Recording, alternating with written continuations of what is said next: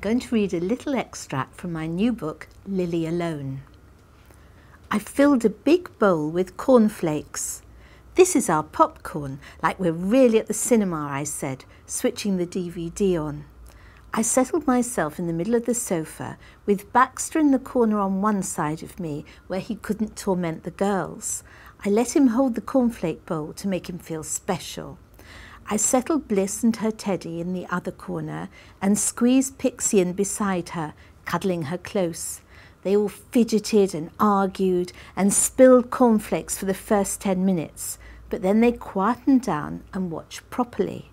It was as if the sofa itself had spread little leathery wings and flown us straight to Netherland. We didn't budge until the cast list started rolling. "Again!" Pixie begged. "Put it on again!" "Don't be daft, it's way past your bedtime." I looked at the clock. "Quick, it's gone closing time at the Fox. Mum will be back in a minute, and if she finds us all up, she'll be really mad. Come on, who can get into bed first?" Pixie toddled off to her little cot all by herself. It was much too small for her now, but she screamed if we tried to make her sleep on the mattress with us. She scrambled over the bars and snuggled up, falling asleep as soon as her head hit her pillow. She was still wearing her Tinkerbell costume with lipstick scribble all over her face, but I couldn't be bothered to wash and change her. Baxter was much more of a challenge. "Come on, Baxter, get into bed." He squared up to me, hands on his hips. "Who's telling me to get into bed? You can't boss me around. You're not my mum," he shouted. He was only clowning around. I always tell him what to do, far more than Mum, but he just wanted to be difficult.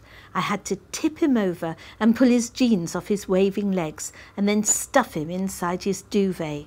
He immediately got up again, duvet pulled right over his head. "Baxter, lie down." "I'm not Baxter. I'm the duvet monster, and I'm going to smother you," Baxter growled, staggering about the bedroom. "Don't be the monster. I hate that," Bliss said. She seemed the easiest of the lot. She got into her nightie and lay down on our mattress cuddled up. But long after Baxter was sound asleep, she was still awake, snuffling into a teddy tummy. I reached out and put my arm round her. "Bliss, go to sleep," I whispered. "I can't, not till Mum comes back." "She'll be back any minute," I said. I wasn't sure where she could have got to. It was definitely past closing time at the Fox. She'd said she'd only have a couple of drinks. I hadn't necessarily believed that, but she'd promised to be back before midnight.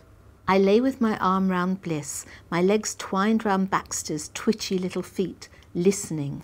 I heard guys yelling and messing about down on the forecourt, and then a series of thumps as they chucked beer cans about. They sounded like young lads.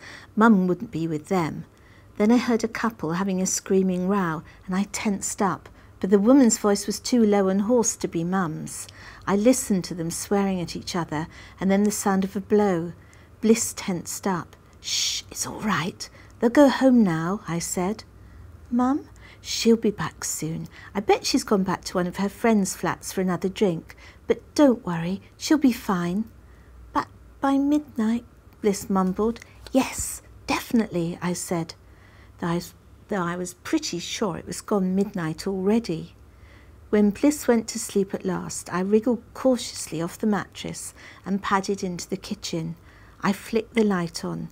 The clock showed it was 10 to 1. I shivered, wrapping my arms round myself. She'd promised to be back by midnight. A horrible series of images flickered in my head. I saw Mum screaming in a car, a man hurting her, Mum weeping and bleeding in a gutter, Mum lying horribly still, her eyes open, her face blank. I smacked my forehead, trying to make the images go away.